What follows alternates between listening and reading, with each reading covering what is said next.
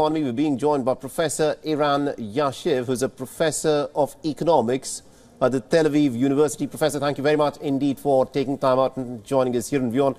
Now, the Bank of Israel has in fact pegged the number as $58 billion as the cost of Israel's war so far. Now, do you agree with this estimate? Do you think this is a conservative estimate? And how badly has this affected Israel's economy? Well, the estimate is a shot in the dark. That is, it's very difficult to know what the cost of war now, and even more difficult to know what it will be throughout 2024.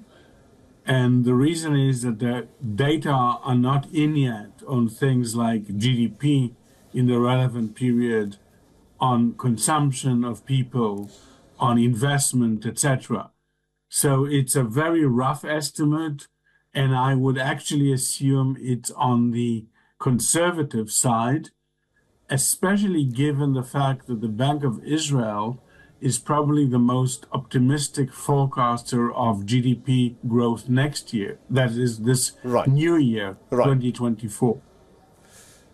And also, Israel has revised its interest rates at least about 3 times since the war began. Do you expect that this could become a trend as the war drags on? And how much of an issue is inflation because of this war within Israel? Actually, in terms of inflation, the news has been recently good. The Bank of Israel is expecting something like 2.4% this year, and the capital market is expecting a little more, but it seems like reasonable to think that it will be somewhere around 2.5%, which is within the inflation target of the Bank of Israel. And in fact, war developments tend to create, or at least up till now, tended to create deflationary forces for a number of reasons. First of all, in real activity, there is a slowdown because people are mobilized in the war, because consumption goes down, because tourism goes down, and there has been a significant appreciation of the currency of the shekel, which is a deflationary force. So Israel's problem right now is not inflation. Inflation is coming down. And from this point of view, one can reduce interest rates.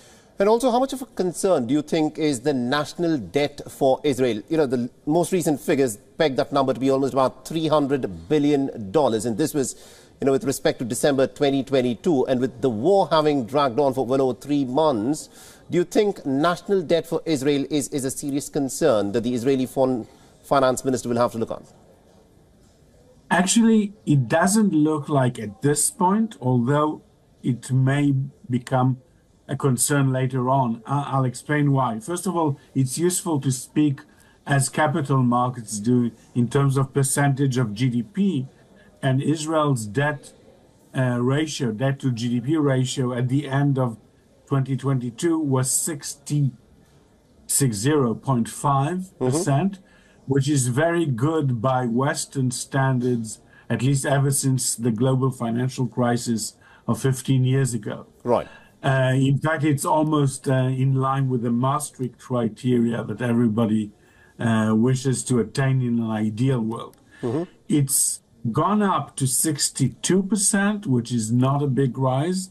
And the Bank of Israel is now forecasting a rise to 66%.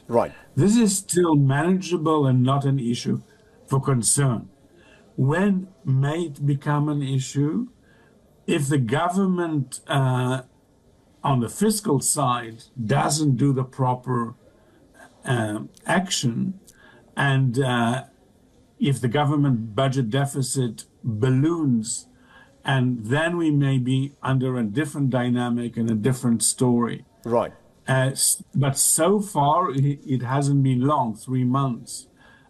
Nothing extremely serious has happened, but there is a risk of a fiscal runaway, especially with this current government and finance minister, Right. So one should watch out, and I think the governor, Amir Yaron, was alluding to that.